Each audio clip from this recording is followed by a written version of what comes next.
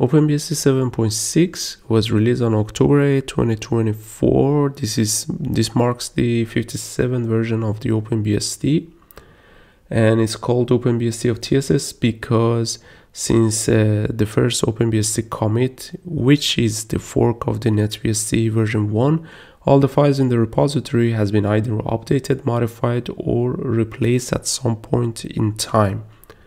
That means there is no untouched file from NetBSD. That's a milestone on its own, and it's an interesting milestone. So let's jump to the highlights of this release. We have the Qualcomm Snapdragon X Elite support, and also Samsung Galaxy Book 4 Edge now can boot in the ACPI mode. I do not have the hardware, but maybe somebody who has tested it can actually shed some light in the comment section. What's the support status of Samsung Galaxy Book 4 on OpenBSD? On the AMD 64, we have the implemented support for AVX512. And moving on to the kernel section, what we have the replacement of msyscall mechanism with immutable and pinsyscalls. Also, we should get better suspend and resume experience on modern hardware since some work has been done on S0. I yet have to find what exactly has been improved. I don't think I can reproduce it, at least on my side, because T480, the machine that I use, kind of has all this functionality in place right now. But the next point is something that I have experienced it myself, and that was when I used Fuse, sometimes my system was crashing. I thought that is a misconfiguration on my side, but it turned out to be a bug on the OpenBSD kernel, and that has been addressed in this release. Now DRM side has been updated to Linux 6652, and we have now also support for Meteor Lake hardware. On the VMM side, the highlight is the more exposure of the CPU features to the virtual machines.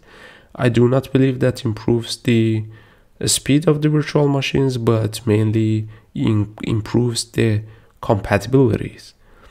So moving on to the user land, I have two highlights. One is the scandir function has been ported from FreeBSD to OpenBSD, and another one, which is a huge milestone and is very important for me, is that the libva and implementation of VAPI, which is a video acceleration API, has been ported to OpenBSD. This is important for the Intel graphic owners. That means at some point, if not now, we should be able to use the graphic hardware acceleration for video processing, meaning that if you want to do video encoding, recording something with the FFmpeg. I haven't yet tested to see whether this feature comes out of the box or one needs to recompile FFmpeg and enable some VAPI related flags. And I'm not sure whether something in between is also missing, but that is possible. I have done it long time ago on my ThinkPad T430 around a couple of years ago, like 2 years ago. I found an old port of VAPI for OpenBSD kind of unfinished, and I managed to compile that. And also I had to recompile FFmpeg with VAPI related flags enabled, and then I could actually record with FFmpeg that uses hardware acceleration.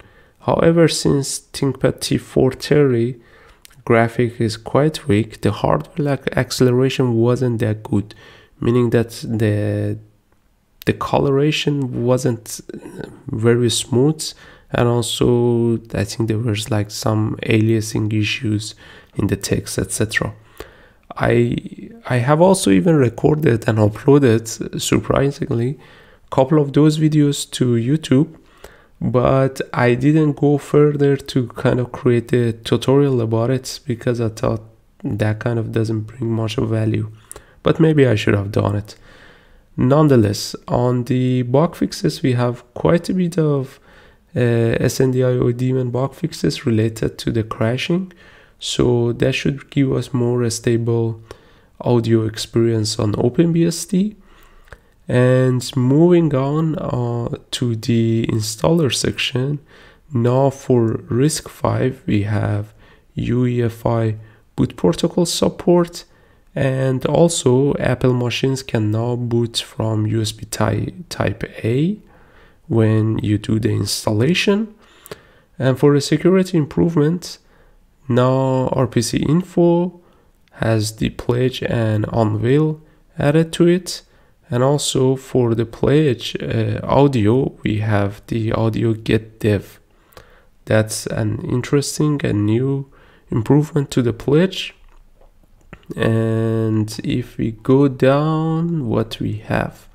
Alright, so OpenBSD 7.6 is shipped with Chromium 128, Genome 46, KD Plasma 614, Mozilla Firefox 130, Node.js 20, and XFCE 418.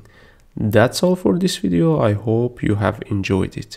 Have a great time. Cheers! I want to thank all of the amazing Patreon and Ko-fi supporters. Your generosity and support means the world to me and keeps me really motivated to continue creating content. Thanks again for your generosity and contribution.